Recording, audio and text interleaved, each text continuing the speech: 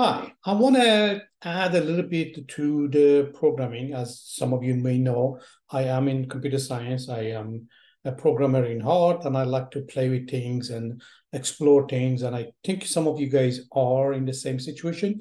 So if you're coming in from the background that you don't have no programming background, it's okay. We're just going to explore what's new and all those things. Again, this class is not going to make you expert in programming. We're just going to show you how the tools work.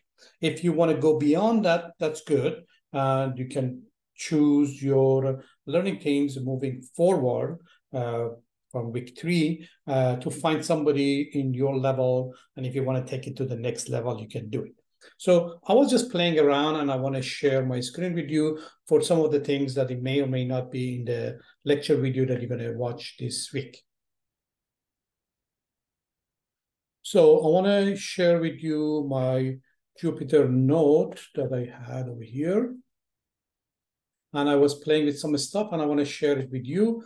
I will also do, let me get this so we can talk about it. So I just copy and paste the example. I'm just playing around. So I went to the Jupyter node. I came over here and I say add, and I added a cell. So you have two options. You can add a code or you can add markdown or some other things. We're just going to get to those later. So the markdown is the one that I'm writing some note for the future programmer, for myself to keep track of it. So you can see this area is not part of the code. So when I'm running this program, I'm not running it. These things are like a comment to it. It doesn't work. So I came here, I did insert a cell that I can do it with the add also. And I just copy and paste what I had in the book. And I just say, you know what, let me run this to see what happens. So it did run it. And then I went to the next example. And the next example, again, you can, let me do this again.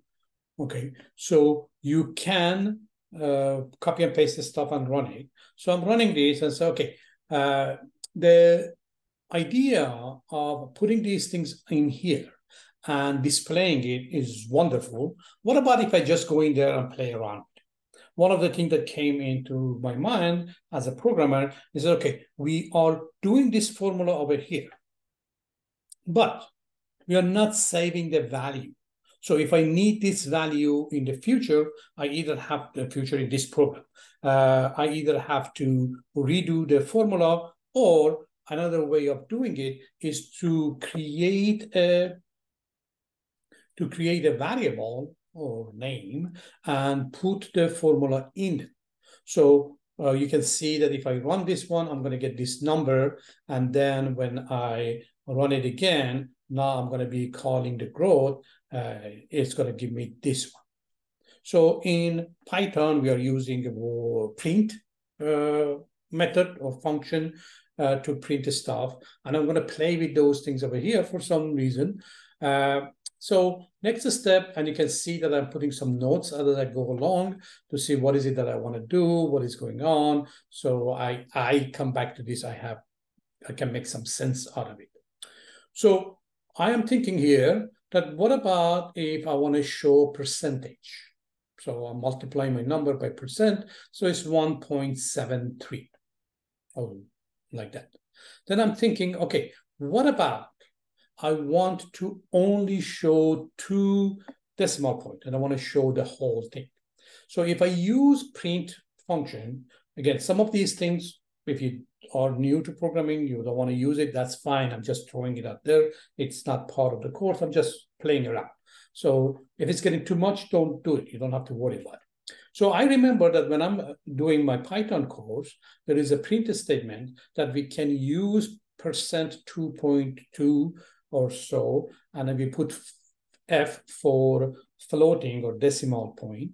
So the format is I'm going to use the word print, then I put whatever I want to print over here, and then I'm going to print something similar to this. So I'm going to do this. So I am going to do gross equal. I'm just going to put it right there, and then %2.2. That means I want to have a 2-digit with 2 decimal points.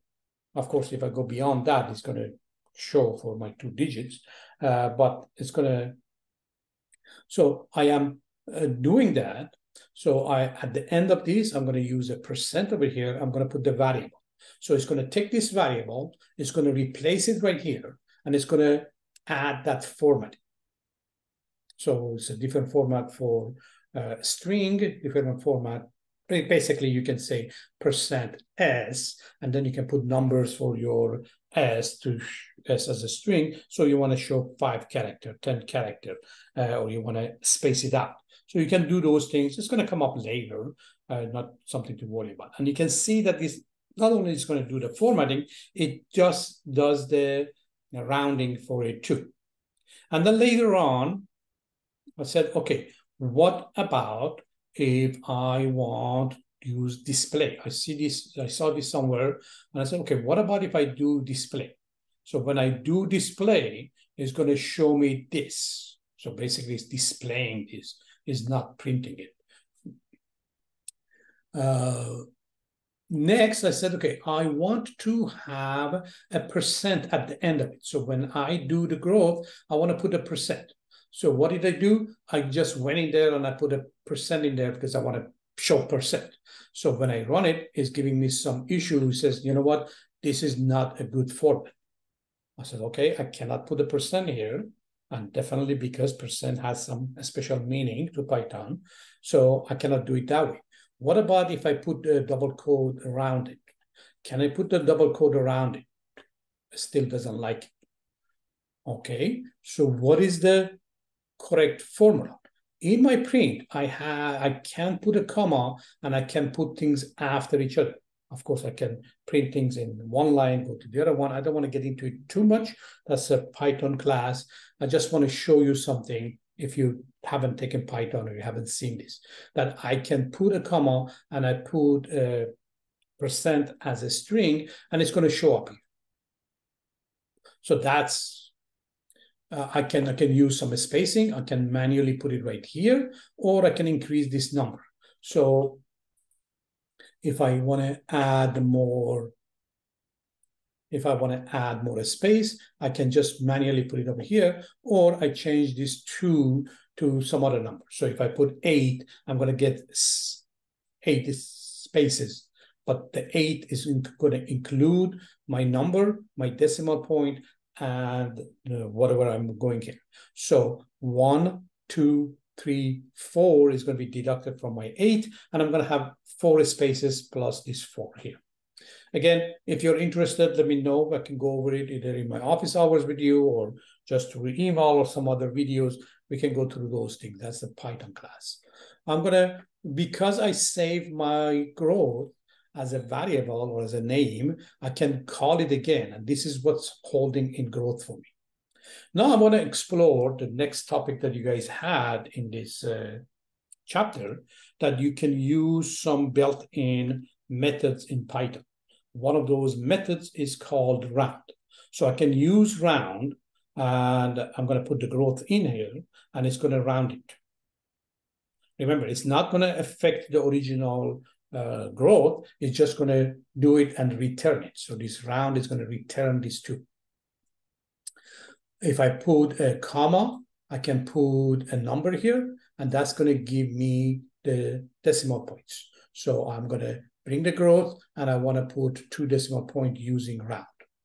Again, I'm not saving this. I can save it if I want. I can put it in the same thing, or I can put it, generally we don't want to change the original data because we may not need it in the future, so we are not touching that. Another thing that was in your book, and I want to be sure that I'm going to bring it up, is about the single character names.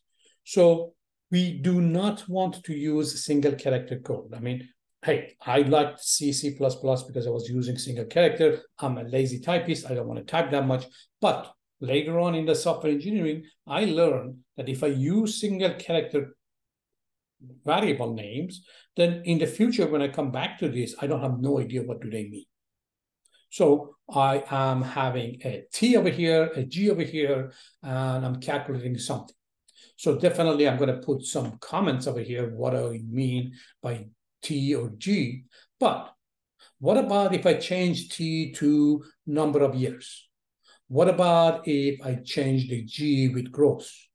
So I can kind of have idea what they are by just looking at it. And when I look at this formula or this formula, it kind of makes sense to me. What is it doing? So there's two types of naming. One is using underscore. So if you have more than one word, you're going to use underscore to separate them for easier reading. You can look at your book for that. Or it's called camel case. The camel case is you start with the lower case, and then every other word is going to be uppercase. So number of years. I was using underscore all my life.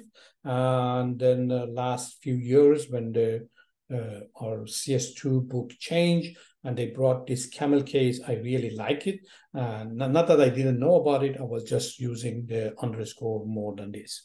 But I'm sold to this idea, I'm using this. So my example is going to look like this one.